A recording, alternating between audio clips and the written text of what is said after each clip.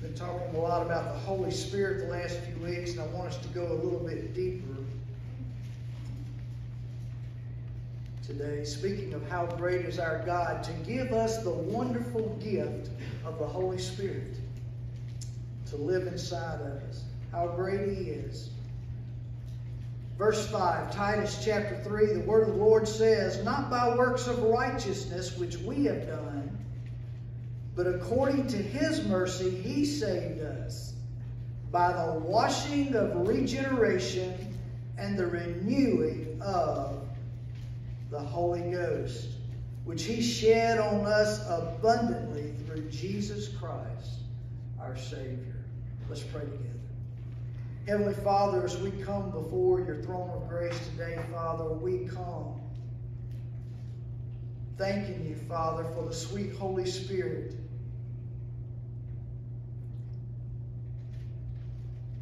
Father, you washed us clean through regeneration by the renewing of the Holy Spirit. Father, I can't thank you enough for that. Father, that you changed my life, that you have changed others, Father, and you are willing and able to change even more. To anyone who chooses to come to you to repent of sin and to place their trust in your Son, Jesus Christ, as their personal Lord and Savior. So, Father, we trust that you will be about your business today.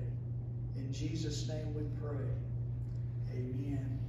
As I said, over the last few weeks, we've been talking about the work of the Holy Spirit in the world. Last week from John chapter 16, verse 8 through 14, we talked about and discussed how He, the Holy Spirit, is working by convicting of sin, remember, and of righteousness, and you remember that last one? And of judgment, the Bible says. And here He is, He's teaching people about Christ, the Bible said, and about glorifying Him. Last week in Acts chapter 2, we saw Him bringing people to conversion.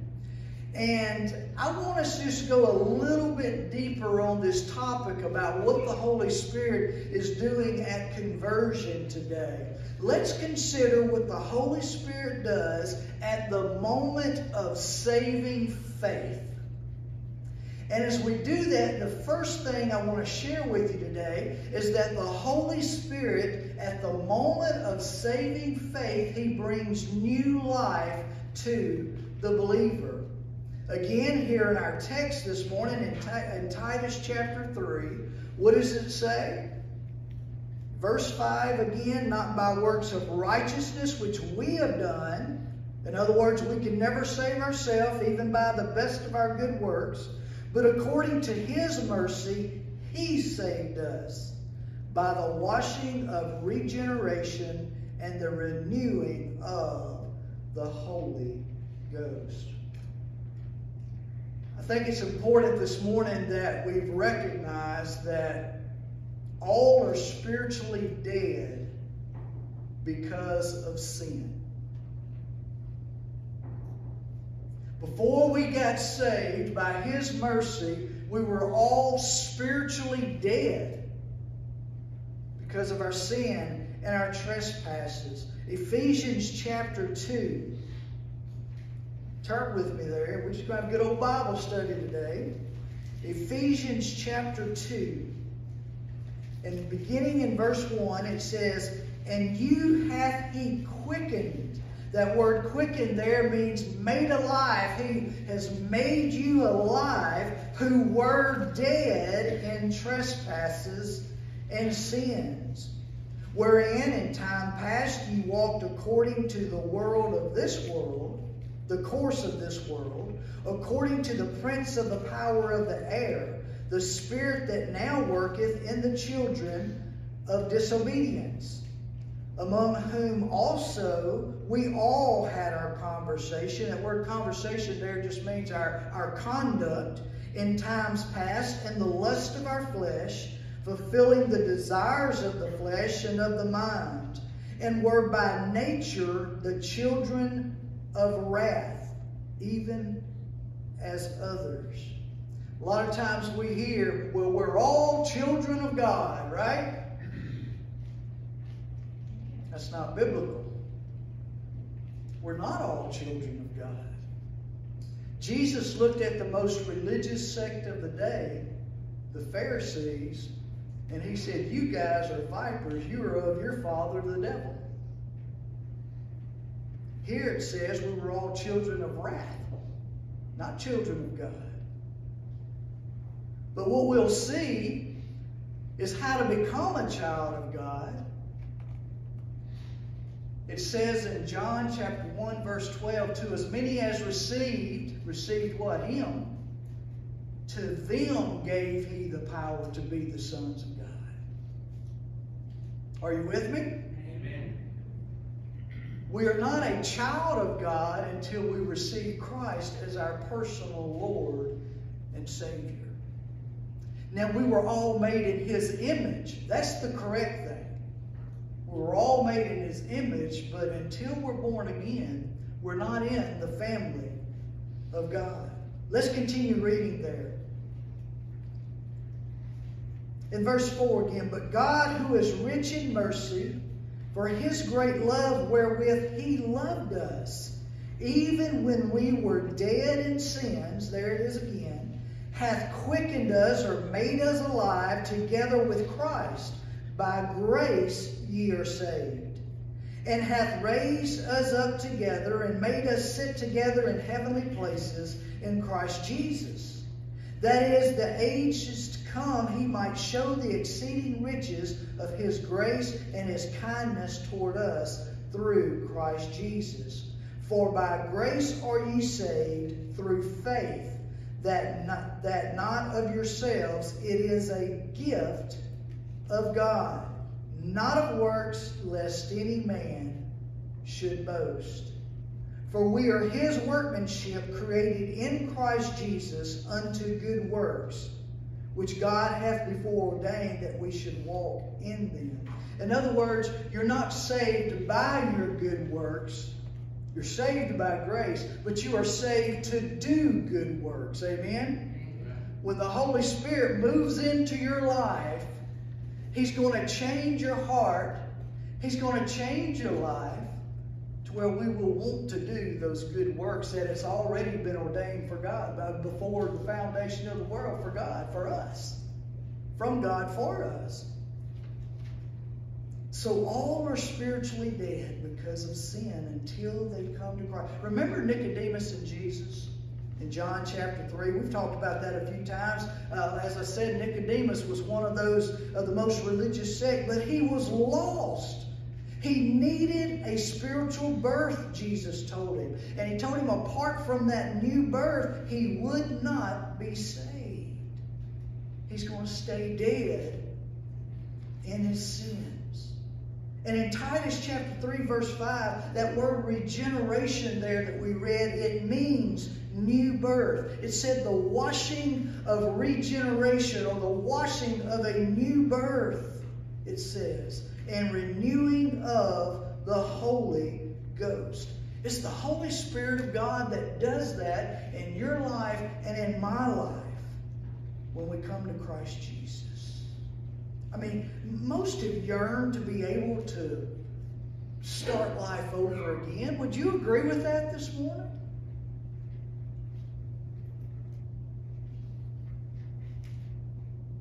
Hello?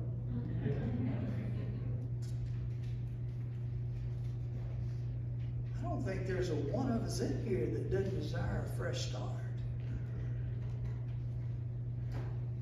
A new start, and God wants to give us that. He's saying here, in the sight of God, through Jesus Christ, we can have just that.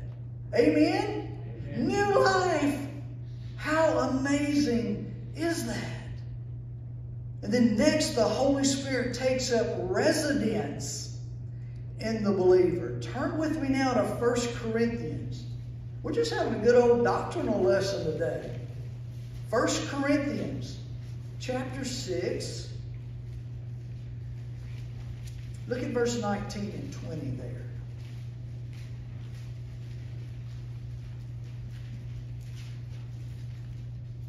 Chapter 6, verse 19 and 20. What? Know ye not that your body is the temple of the Holy Ghost, which is in you, which ye have of God, and ye are not your own? We've been bought with a price, right? We are not our own. If we are saved through Jesus Christ, the Holy Ghost now lives within us. And the Bible says here that our body is the temple, the residence, if you will, of the Holy Ghost, which is in you. Verse 20, for ye are bought with a price. Therefore glorify God in your body and in your spirit, which are whose?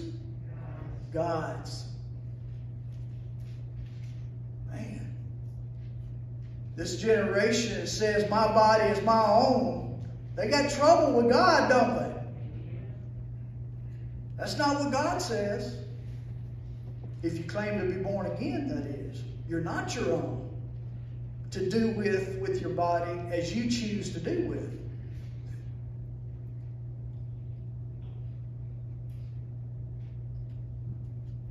God's the owner. So much so that the Holy Spirit has come and taken residence inside of you. I think about that, and I think about a lot of times how we say, you know, we may go do something that doesn't exactly line up with God's will. We may go somewhere, you know, go watch that filthy movie, you know.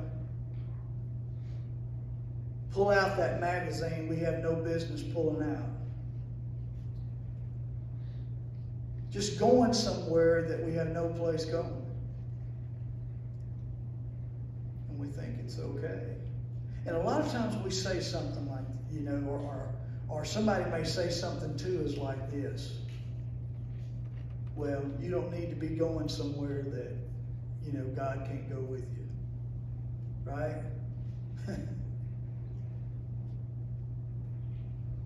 It's the wrong thing to say according to that.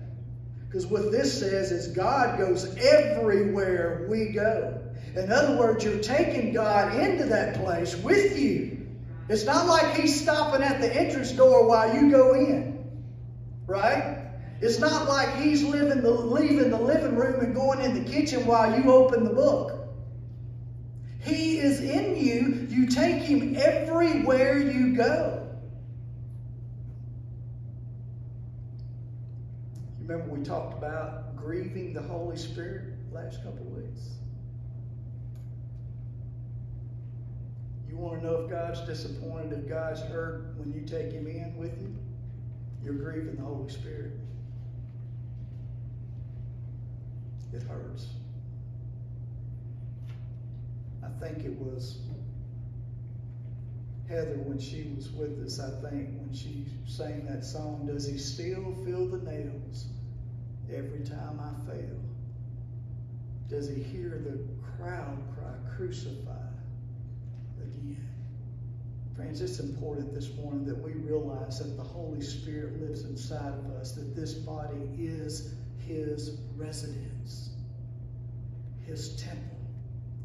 And as I think about when the Holy Spirit comes in, that there's evidence of that, you know.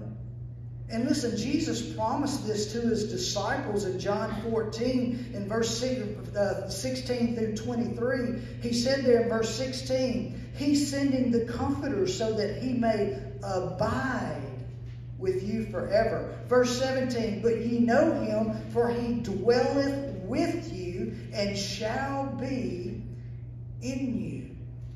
And friends, when the Holy Spirit comes in, I mean, there's evidence of Him occupying the believer's life. First of all, one of the evidence, I think, this Bible right here, this book becomes a new book in our life.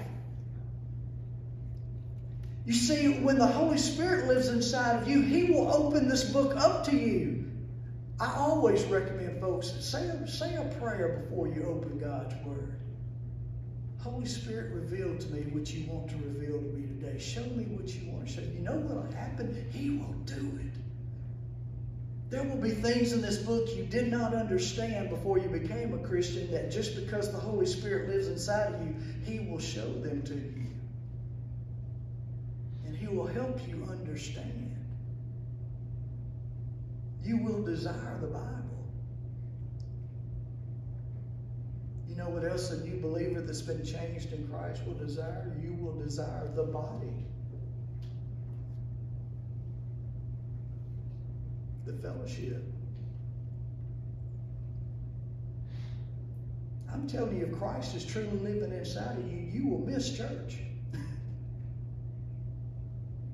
If you're not missing church and if you're not desiring the Bible, you have reason to doubt.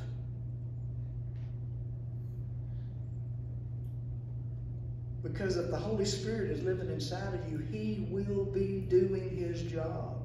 Does everybody believe that? He's not going to let you down. He's not going to let the Father and the Son down. He is going to be doing His job, convicting us of sin and of righteousness and of judgment. You'll desire the book. You'll desire the body. You will desire baptism if you've never done that. If the Holy Spirit's truly living inside of you.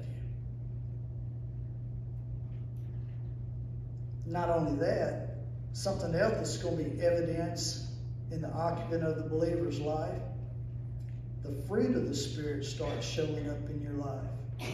If the Holy Spirit's living inside of you, you know what other people are going to start seeing through you? Love, joy, peace, long-suffering, meaning patience, faith, all of those 9 fruits of the Spirit. People are going to be seeing in your life. I can't help it, folks. Today we have to realize there really is change if the Holy Spirit moves in. If there's no change in your life, there's reason to doubt. Because He's going to be doing His job. And there's just going to be a new longing, you know, for holy living. It's going to become a part of your life. Not only that, power to overcome sin is going to be your daily experience.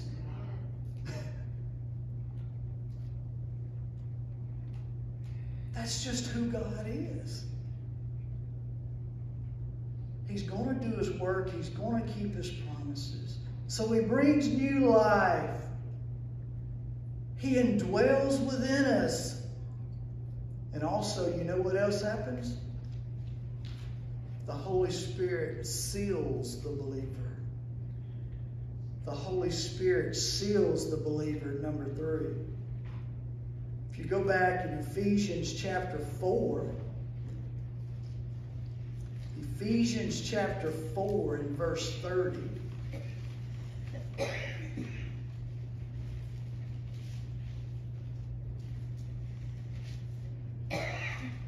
And grieve not the Holy Spirit of God, whereby ye are sealed unto the day of redemption. The Holy Spirit seals the book. Note the thrilling process there. Regeneration, residence, sealing. Sealing just speaks of ownership. Think of the title of your car. The title declares who owns that car, right? You know, some of you own your car. A lot of us, the bank owns our car. But the title declares who owns the car. Or maybe just think of your marriage license. It says who you're married to. Or maybe a better word there is who you're committed to, right? When you and I are sealed with the Holy Spirit of God, it's saying, again, God is the owner of this body.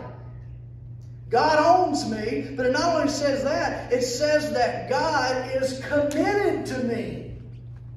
He is committed to finishing the work in me that He said that He was going to do. He He seals us. So the presence of the Holy Spirit within the believer, it's kind of like a down payment. That may be a good word for it there. Go back to Ephesians chapter 1. A few pages back to Ephesians chapter 1. Verse 13 and 14.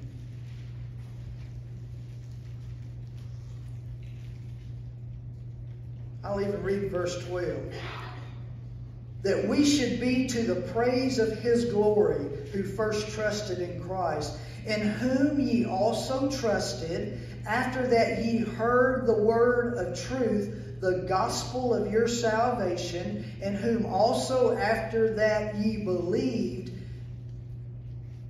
Are you with me? It's happening at conversion, right?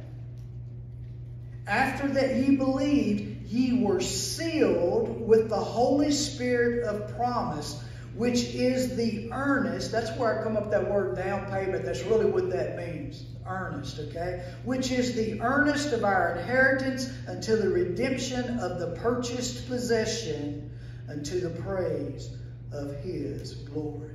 We are sealed until the day of redemption. Like a down payment. God says, hey, I'm going to save you. And I'm going to give you some earnest on that. I'm going to give you the gift, the earnest of the Holy Spirit of God. To prove to you, to show you that I have you. That I've got you back. I own you, I can sustain you, and I will complete the process and bring you home on the day of redemption. Here's the promise, the seal of the Holy Spirit on you. What a great God we serve. And to guarantee this sealing, we have the witness of the Holy Spirit. I want to look over in Romans chapter 8.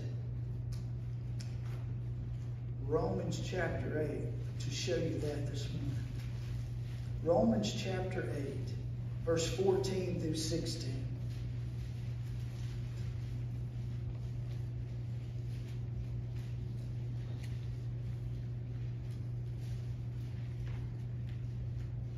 If you're with me, say amen.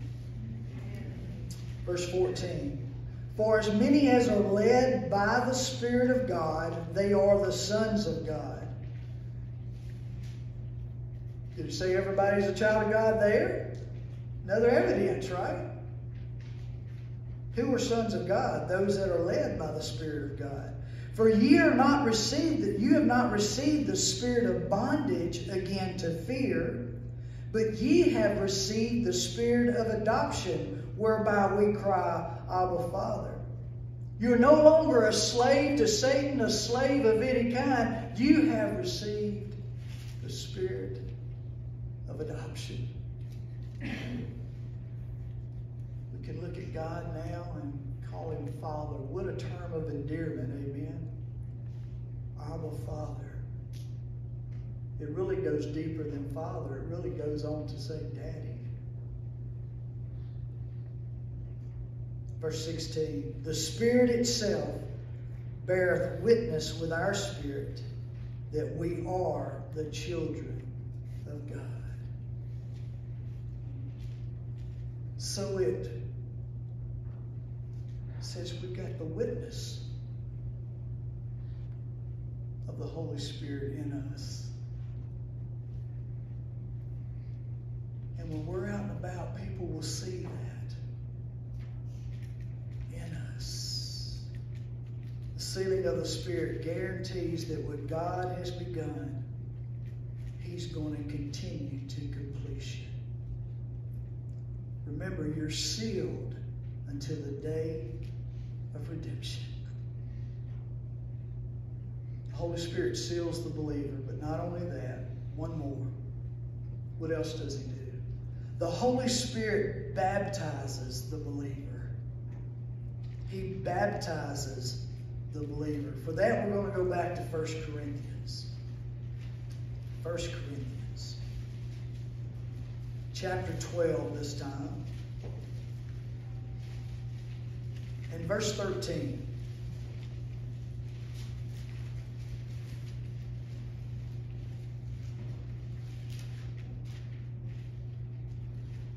The Lord here is explaining what it means to be in the body of Christ. He's talking about the spiritual gifts that are in the body of Christ.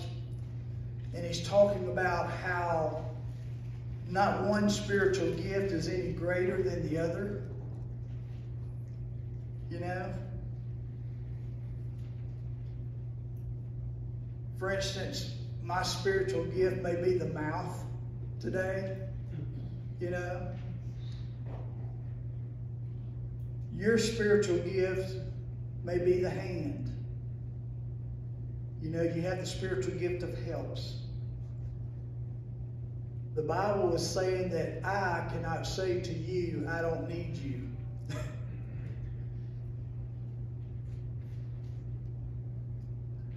He's saying that the guy that cleans the toilets, the guy that unlocks the doors is more important, or at least as important as the preacher. We all need each other to make up the body of Christ. Without one of us, we're handicapped. Do you understand that today? If you're the hand of the church, whatever your gift is, the eye, the ears, the hands, whatever, let's say you're the hand of the church. If the hand is not here, what do you call a person without a hand? Handicap, right? Yeah. God is saying if you're a part of the body of Christ, you are so important to the body of Christ. Guess what? When you're not there, the rest of them are handicapped. Do you realize that today? If you're not in your place at the body of Christ, we are not who we are called to be. We are not our best. Does that make sense? We're handicapped. We all need each other. But let's look at chapter 12, verse 13. For by one Spirit are we all baptized into one body, whether we be Jews or Gentiles, whether we be bond or free, and have been all made to drink into one Spirit. We've all been made to drink into one Spirit. He goes on, for the body is not one member, but many. If the foot shall say, because I am not the hand, I am not of the body, is it therefore not of the body? Of course, the obvious answer is no. And if the ear shall say, because I am not the eye, I am not of the body, is it therefore not of the body? Again, obvious answer, no. If the whole body were an eye, where were the hearing? If the whole body were hearing, where were the smelling? But now hath God set the members, every one of them, in the body, as it hath, what church was it say, pleased him? And if they were all one member, where were the body? But now are they many members, yet but one body. And the eye cannot say unto the hand, I have no need of thee, nor again the head to the feet, I have no need of you. Nay, much more, those members of the body which seem to be more feeble are necessary. And these members of the body which we think to be less honorable, upon these we bestow more abundant honor, and our uncomely parts have more abundant comeliness. For our comely parts have no need, but God hath tempered the body together, having given more abundant honor to that part which lacked. That there should be no schism in the body, but that the members should have the same care one for another. God put you here for a reason, friend. And we all need each other. Nobody's more important than anybody else. I need you today. I need you today. The Bible says the Holy Spirit baptized us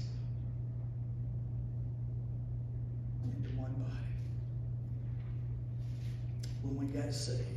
And it's important to note that it takes place at conversion. And also the following facts, they need to be noted about the baptism of the Spirit. Remember that all references of baptism of the Spirit before Pentecost are prophetic. Okay? All references to baptism of the Spirit after Pentecost speak of it as something that happened in the believer's life at conversion. And also, it's important to know that there's no scripture that teaches us to seek the baptism of the Spirit. And I say that because there's many denominations out there that says it's like two different acts. You get saved, and then somewhere down the road, you get baptized in the Holy Spirit. Or if you don't have this certain gift, you're not baptized with the Holy Spirit. Not according to God. God says when we are saved, the Holy Spirit immediately comes in and takes up residence. And He immediately baptizes us into one Spirit, into one body, immediately. He baptizes us into a new bond of fellowship. Now part of the family of God. We have a father, we have a daddy. If you're born again and you're saved today, can I just say welcome to the family of God? You were immediately baptized with the Holy Spirit into the family. You know the old song. I'm so glad I'm a part of the family of God.